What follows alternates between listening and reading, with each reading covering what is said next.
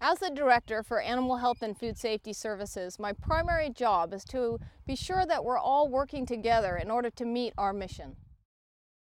The primary mission of Animal Health and Food Safety Services is to protect the health of the livestock and poultry populations of the state, as well as ensure that the milk and dairy and food supply is safe and consistent and abundant.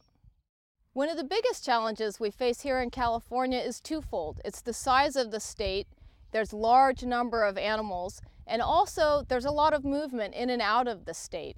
So the only way we can really successfully ensure for the health of the livestock and poultry is to all work together. So we work with private veterinarians and with animal owners to make sure that we reach our goals.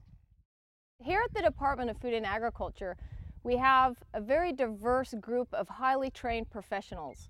We have veterinarians that are specifically trained to recognize and diagnose diseases that you wouldn't normally see here in the state but could have catastrophic consequences. We also have dairy food specialists who are very familiar with the complex technology that goes into a modern processing plant, as well as the most important basic sanitation that occurs on every dairy.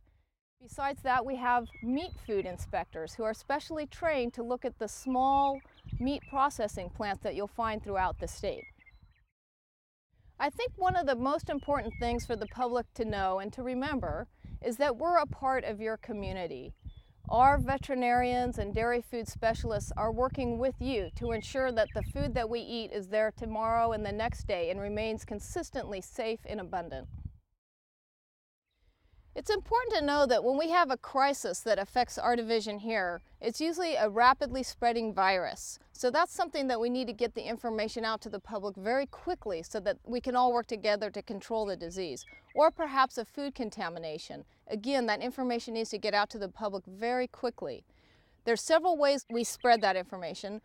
Probably the most effective way is working directly with the media. Another way we provide information is through our website.